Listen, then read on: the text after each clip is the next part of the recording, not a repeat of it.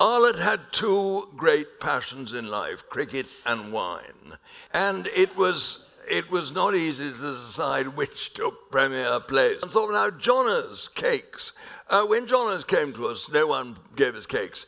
And Johnner's had a great love of chocolate cakes. And she said to me, "You must find it so awfully difficult to know what to say when nothing's happening." And I said, "Well, Your Majesty, one of the great things of test match specialists is that when nothing is happening, when rain or bad light stops play, we carry on talking about anything and everything, and many of our listeners write in and say how much better we are when nothing's happening." One of the things that he's always thought to have said when England were playing the West Indies in the 80s was, "I can tell you at home that the bowler's holding the batsman's willy." And I'm sure there are people here who may even think that they heard him say that. Well, you didn't actually, and Brian went to his grave wishing that he had said it.